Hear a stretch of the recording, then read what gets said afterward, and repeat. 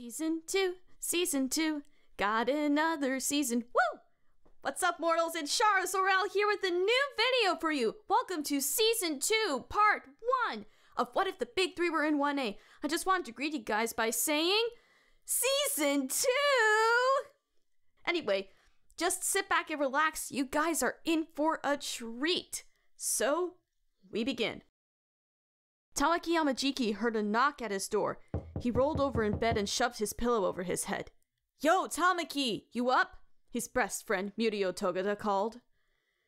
Tamaki burrowed even further under his covers. Murio barged in anyway. Tamaki sighed and sat up. Did my parents even let you in? He asked. Or did you just walk right through the front door? Actually, Murio said sheepishly, I have a house key. Hey, I'm practically family, right? Tamaki rubbed his eyes and swung his legs out from under his blankets. Sure, whatever. Murio went to the kitchen and got some breakfast while Tamaki changed into his school uniform. He grabbed his backpack and waved to his mom and dad as he headed out the door. Murio followed, a piece of toast still in his mouth. So why did you break into my house instead of waiting for me at our usual spot? Tamaki asked. First of all, I did not break into your house, Murio clarified. Like I said, I've got a key. Secondly, today is a special day. I wanted to make sure you didn't miss it. You mean you wanted to make sure I didn't skip? Tamaki grumped. Why anyone would want to miss the sports festival is beyond me, Murio said. Don't you remember watching it every year as kids? Man, that always pumped me up. And now we get to actually be a part of it. Tamaki had to admit, Murio had a point. They were very fortunate to be able to go to UA High School. Of course I remember watching the sports fest with you, Tamaki said. It was a whole lot of fun. I looked forward to it every single year. Probably even more than my birthday, actually.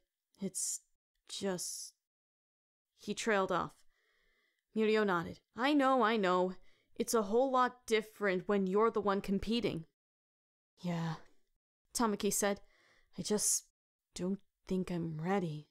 His hand started shaking. And I definitely am not looking forward to all those people staring at me. Murio looked at him with concern. Does part of your fear have anything to do with the USJ incident? He asked. Tamaki stopped. He took a deep breath. Yeah, he admitted.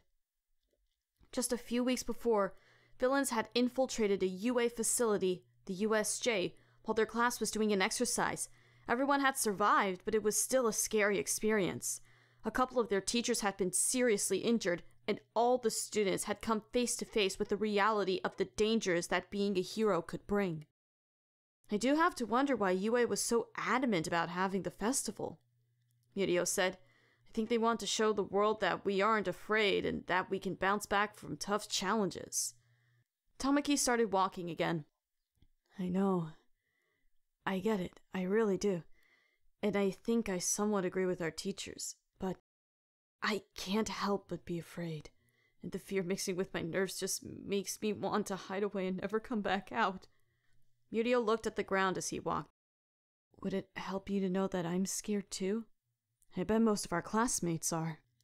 Tamaki gave a small laugh. Okay, that helps a little. The two kept making small talk until they got to school. Tamaki had begun to feel a little bit better, until he saw the massive crowd at UA. Oh man, he whispered. He started feeling queasy. I want to go home. No, you don't! Murio nudged him, then started sprinting to the door. A while later, Tamaki changed into his gym uniform and joined his classmates in the massive stadium that would host the games. Even though UA was only a high school, the sports fest was treated like the Olympics. People from all over Japan would be watching this. This is so exciting! A chipper voice said from behind them.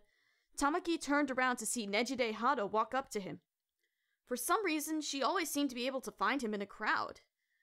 Tamaki tried to inch closer to her. It was hard to move through the throng of students. Hey, Hado-san, how are you feeling? Great! Nejire chirped. I am so ready to crush the competition! She paused. Oh, well, crush them metaphorically. I really hope no one gets hurt. That'd be a real bummer. Tamaki smiled. I hope the rest of our classmates share that sentiment. Murio joined the two. Whew, what a crowd! It was hard to find you guys. It was difficult to hear him above the chatter of the students around him. Tamaki caught snippets of conversations. It sounded like some people were excited, others were nervous, and still others didn't really care. Either way, there was excitement in the air, like a hum of electricity. Wait, it really was electricity! Tamaki jumped back as a static shock touched his shoulder. Sorry about that, Denki Kaminari said. My powers go a little nuts when I'm nervous. You okay, bro? Tamaki nodded. Suddenly, the stadium speakers turned on. Everyone covered their ears as feedback squealed. Then President Mike's voice came. He welcomed everyone to the sports fest. Who wants to watch some sports? Who wants to see children beating the shit out of each other? He would be the announcer, Mr. Aizawa would be the color commentator, and Midnight would be the officiator. Honestly, Aizawa doesn't really provide much color to the commentary. The students shifted with nervous energy as they listened to their teachers. Nejire bounced up and down on the balls of her feet. Murio crossed his arms and drummed his fingers. Tamaki tried his best to stay upright and not faint. Finally, it was time for the last announcement. Katsuki Bakugo, as the highest scorer on the entrance exam, would give a speech. He stepped up to the podium. I just want to say, he began. The whole stadium leaned forward to catch what words of wisdom he was going to give. I'm gonna win, he finished. The audience burst out in an uproar. There were boos and jeers. Class 1A yelled disapprovingly at Bakugo and generally looked embarrassed. Mirio burst out laughing. What a statement! Man, I wish I had his confidence. Tamaki grimaced. Things were not looking good for his class. This video is sponsored by Adobe. Adobe is redefining the digital experience through game-changing innovations that shape the next generation of storytelling. Adobe makes it easy to create, edit, and share digital documents securely, allowing you to collaborate and communicate across devices. Adobe Photoshop is your go-to application for faster graphics editing and digital art as a whole. At We the Celestials, all our thumbnails across every channel are created with Adobe Photoshop. Adobe Premiere Pro is a timeline-based and non-linear video editing software that is versatile and easy for beginning and master editors. Finally, Adobe After Effects is the industry standard tool for digital visual effects, motion graphics, and compositing applications used in post-production. Many of our voice actors, audio editors, and video editors use Premiere Pro and After Effects to produce these high-quality videos. Click the link in the description to start creating now, and thank you to Adobe for sponsoring this video. Now, back to the Sports Fest, where there is virtually no sports. With the opening remarks out of the way, Midnight came up to the stage to announce the first event. With a flourish, she revealed that the students would be taking part in an obstacle race. Tamaki's spirits lifted. A race wouldn't be so bad. He could get lost in the crowd so the cameras couldn't find him. He quickly moved to the back of the horde of students. A timer counted down and a door opened onto the course. Students burst through the door, trying to get to the front of the pack. Tamaki let them all pass him. Staying near the middle, he jogged at an easy pace. He could sprint forward, but he'd rather stay behind and not draw too much attention. Up ahead, he could see Murio and Nejire. They soon got lost in the crowd. Things were going well, until students started slipping and falling. What was going on? The floor was suddenly coated in ice. It must have been from Shoto Todoroki's quirk. Tamaki manifested wings and propelled himself forward. He skated past a lot of the students who had either slipped and fallen on the ice or whose feet had been frozen to the ground. He was passing a lot of people. But it was fine. He was still pretty far away from the frontrunners. Tamaki got past the ice and started jogging again. He noticed a group of people stopped up ahead. It didn't take him long to figure out why. A bunch of the huge robots from the entrance exam were blocking the way. Seriously? Tamaki thought. Once again, it seemed Todoroki was 2 steps ahead of everyone. He froze the robots, then let them topple over behind him, blocking a lot of the students. Though deterred, quite a few still made it past. Tamaki saw Murio phase through the robots while Nejire floated over the tops of them. He didn't want to lose sight of his friends, so Tamaki used his tentacles to launch himself upward. He grabbed onto the robots, using them to swing past. What else could this course possibly throw at them? It was hard enough to run and try to keep up with everyone. But as Tamaki continued on, he found that he was actually gaining on the runners in the lead. The next obstacle was a series of tightropes strung between rocks that were jutting out of a canyon. It looked dangerous. A lot of students had useful quirks to get past it, but some hung back, afraid to go on. "You can do it!" Nejire called to everyone behind her. She used her quirk to levitate and floated over to the other side. "Yeah, let's do this!" Murio shouted. He sprinted to the tightropes. At the last second, he phased through the ground, then used the momentum from resurfacing to shoot himself like a rocket to the next spot. "So cool!" Ejiro Kirishima said.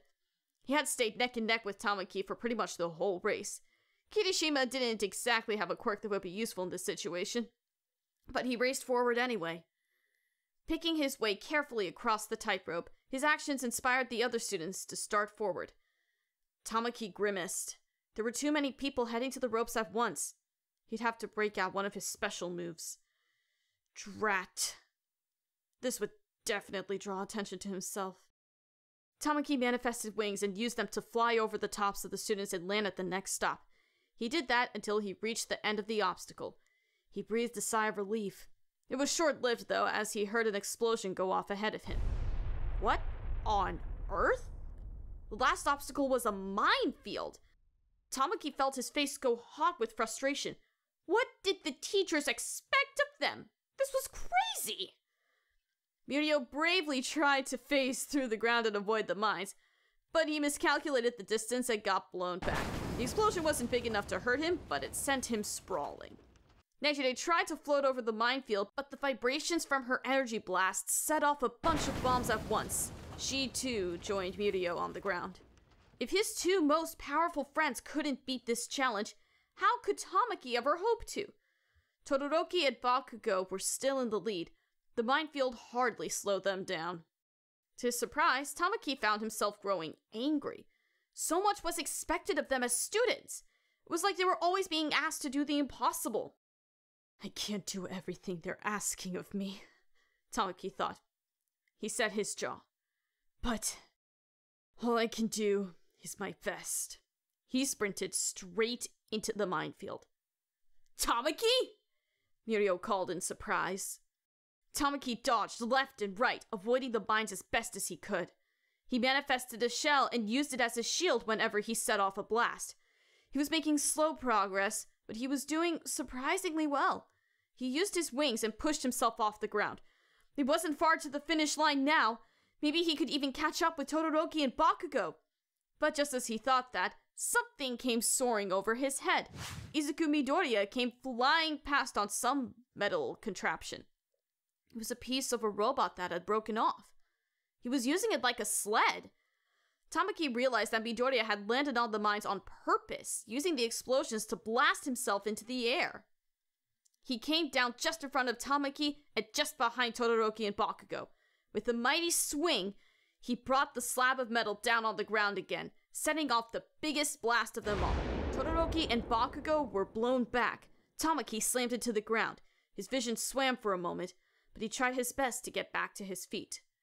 That was amazing! Midoriya used the obstacle to his advantage. Tamaki grinned. This was actually starting to get fun. Or as his English dub voice actor would say in a different series.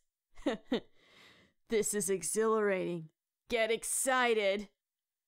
And for those of you who didn't get that reference, that was a Dr. Stone reference. I love Dr. Stone. He sprinted to catch up with Todoroki and Bakugo, but it was too late. Midoriya had already won. Todoroki came in second, and Bakugo at a close third. Tamaki gasped and panted as he crossed the finish line. The stadium had erupted into cheers. Tamaki shrank back, trying to avoid being noticed. Murio and Nejire crossed the line at the same time and collapsed next to him.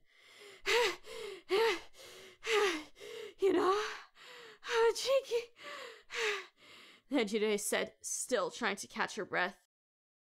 You're pretty fast. Whew, Murio said, wiping his brow. You got that right. No one could keep up with you after you started chasing those three. Tamaki blushed. I guess I got kind of competitive. Seeing Midoriya rise up to the challenge of that test sort of inspired me. Well, great job, buddy! Mirio congratulated him. You got 4th place! Not bad at all. Mirio was right. He'd gotten 4th, and Mirio and Nejire were in 5th and 6th place. We made it to the top 10, he whispered in awe. Nejire whooped and hugged both of the boys. Whoop whoop! Apparently, she had gotten her 2nd win. This is gonna be a great day! We'll do awesome! I just know it! She cheered. Tamaki laughed. Maybe, just maybe, this whole sports festival would turn out all right after all. Thank you all for indulging yourselves in all this information thus far. I hope you enjoyed it. Now there are a few more things I'd like to go over before the video ends.